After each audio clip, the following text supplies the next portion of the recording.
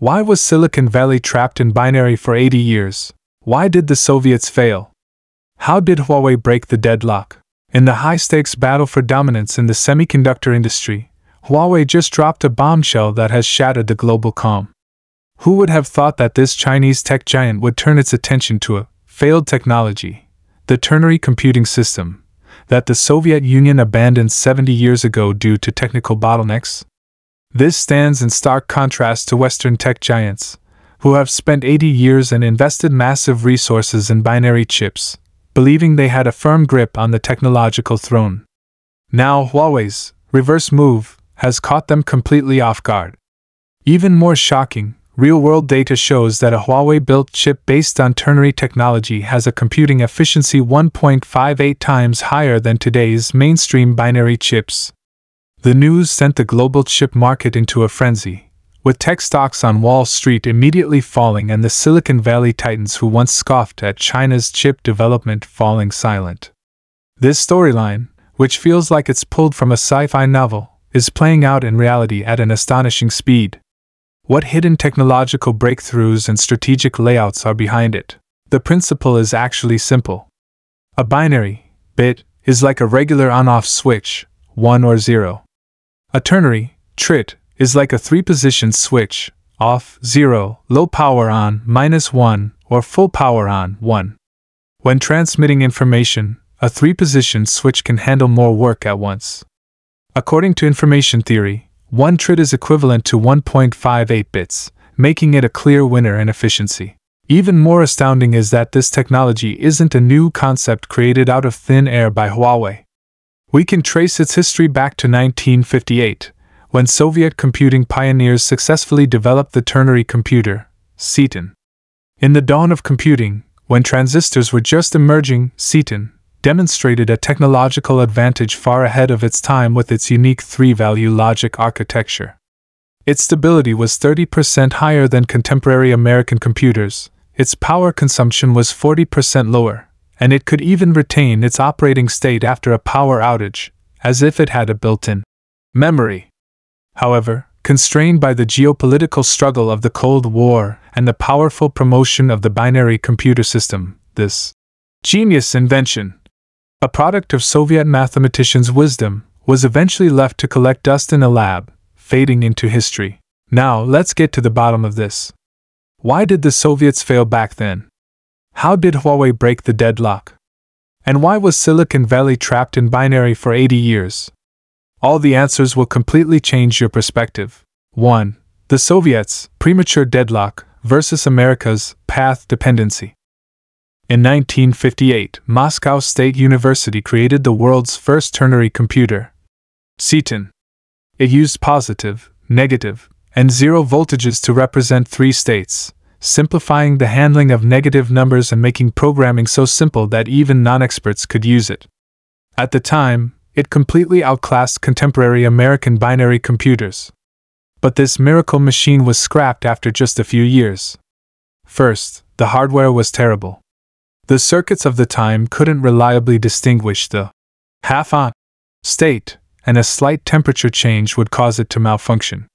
Second, the ecosystem was isolated.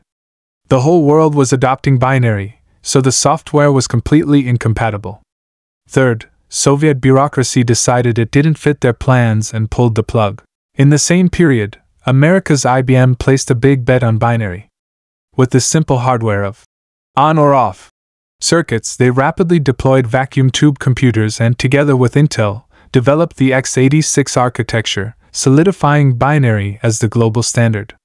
By 2024, Silicon Valley has invested over $2 trillion in binary R&D, with Intel's R&D spending alone reaching $20 billion annually. Yet Moore's law is on the verge of collapse. After 3-nanometer processing, shrinking chips further causes electrical leakage, creating a vicious cycle of the smaller the chip, the more power it consumes. Looking back at history, the Soviet Union's exploration in computing was a tragic technical expedition. In the mid-20th century, Soviet mathematicians had the foresight to propose the theory of ternary computers.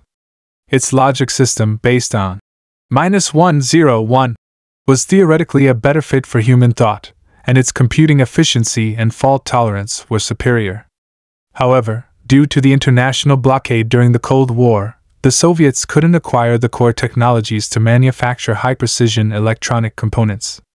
The lack of precision transistors and integrated circuits kept ternary computing in the lab. Moreover, without global collaboration, even a prototype couldn't form a virtuous cycle of hardware and software development. Ultimately, it faded away under the double whammy of hardware limitations and an isolated ecosystem. In contrast, America's choice of the binary system, while theoretically less elegant, was a perfect match for the mature vacuum tube and transistor technologies of the time due to its simple base 2 logic. This allowed for rapid commercialization of computers at a lower R&D cost. From the IBM 360 series to the popularization of personal computers, binary built an unbreakable technical wall, creating a vast ecosystem network of hardware manufacturers, software developers, and users worldwide. The flip side of this is that the over-reliance on binary led the entire industry into path dependency. Changing the underlying logic would mean overturning decades of accumulated technical architecture and the entire ecosystem, making it a forbidden zone. Huawei's breakthrough is a meticulously planned move to break this deadlock. Amid external technological sanctions, Huawei astutely identified the industry's pain points. Chip manufacturing was nearing its physical limits, and the performance growth of traditional binary architecture was slowing. It chose ternary as the technical breakthrough point, simultaneously innovating the Kirin chip architecture and building the HarmonyOS ecosystem. Through self-developed chip stacking technology and quantum algorithm optimization, Huawei effectively sidestepped the hardware implementation challenges that plagued traditional ternary computing. The distributed architecture and open-source strategy of the HarmonyOS system rapidly brought together developers and users, breaking the closed loop of Western technological monopoly. This comeback is essentially Huawei's precise timing. It caught the golden window for hardware upgrades and self-built ecosystems, turning a theoretical advantage from the Soviet era into a real force that is changing the global tech competition landscape. 2. Huawei's 3 axes of breakthrough and Silicon Valley's collective blindness. Huawei was able to resurrect ternary computing thanks to 3 key strategies. The first is a hardware breakthrough. The Soviets relied on large voltage differences to distinguish the 3 states, which was highly unstable. Huawei now uses nanometer-scale differential circuits that can precisely control tiny voltages, making them extremely resistant to interference. By using 27 single-variable functions detailed in its patent, Huawei also slashed the number of transistors, significantly reducing power consumption. The second is ecosystem layout. The Soviets were isolated, but Huawei has the HarmonyOS system and Ascend AI chips as a foundation, with built-in ternary interfaces that allow for simultaneous hardware and software iteration. The third is a mathematical foundation. Huawei sees the theory that ternary is closest to the natural constant E, making it the most efficient for information, fundamentally outcompeting the underlying logic of binary. In contrast, Silicon Valley isn't blind to the need for a breakthrough. In 2010, Intel tried to create a multi-value logic chip, and in 2018, IBM tested ternary circuits, but they all failed. Why? First, they were unwilling to abandon the vested interests of the binary ecosystem. Switching to ternary would mean rewriting global software, a loss of trillions of dollars. Second, hardware manufacturers were obsessed with smaller manufacturing processes, and no one was willing to go back and innovate the fundamental architecture. In 2024, 90% of the R&D investment of Silicon Valley's chip giants is still going into binary manufacturing, leaving no room for ternary. 3. The new rules of global tech competition, from monopoly to coexistence. The rise of ternary has already triggered a global chain reaction. Ulsan National Institute of Science and Technology in Korea has created a ternary semiconductor, which Samsung is already testing for foundry services. European chip giant STMicroelectronics is also secretly applying for ternary patents, all trying to ride this wave. In contrast, the US is stuck in a self-inflicted bind, On one hand, it restricts the export of chip technology to China, while on the other, it can't make its own ternary breakthrough. New chips with ternary modules now account for 15% of all chips the US imports from China.